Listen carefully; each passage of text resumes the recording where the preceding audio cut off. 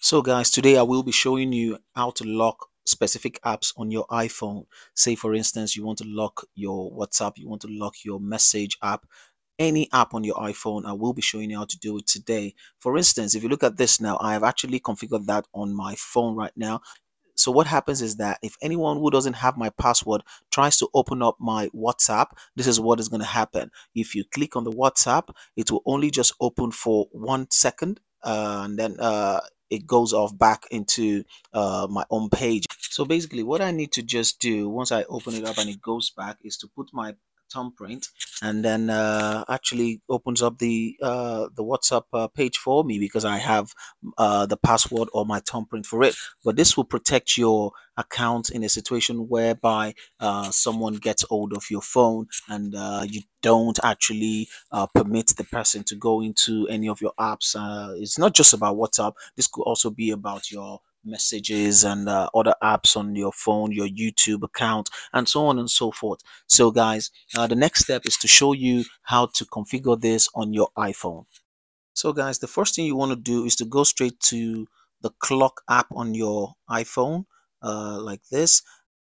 So what you want to do is to go ahead and click on when timer ends. Just click on here and then set it straight up to stop playing. So once you click on stop playing, you click on set. So you want to then go back to your home page and then try and locate your shortcut. So I'm just going to go straight to my shortcuts here.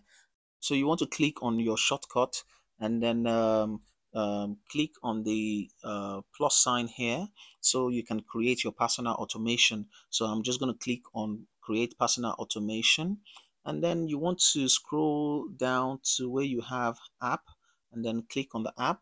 Now you want to, this would have actually been like this, so you want to click on it. First of all, you need to choose the app you want to automate. So let's go and choose the app. So in this case, let's assume I want to click on my let's assume I want to click on my messages app.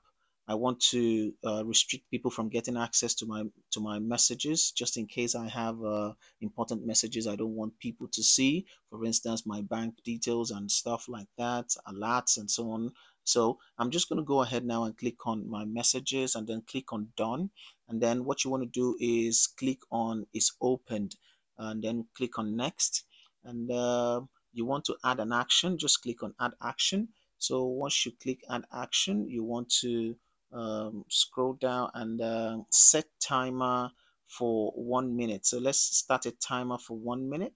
And yeah, so the timer is just I'm going to reduce it. 1 minute may be too long because you don't want people to see, so just reduce it and set the timer for 1 second, and then I'm going to click on next, as you can see. So you also need to disable ask before running, so I'm just going to disable that, so don't ask, and then you click on done. So let's go to the home page now and click on my message app, and let's see what happens. Here we go. This is my message app here. I'm just going to click on it, and as you can see, it goes off right immediately within 60 seconds. So I'm sure within that very short time, no one would be able to see like important messages or very critical messages in your app, since you have actually locked it up. So guys, I'm sure you've learned something today. Please do follow this channel. It's JojoConnect. I bring you different videos on how to get various things done easy and simple. And you need to watch out for this channel because we're taking it to the next step very soon. And I'll see you guys in my next video. Cheers.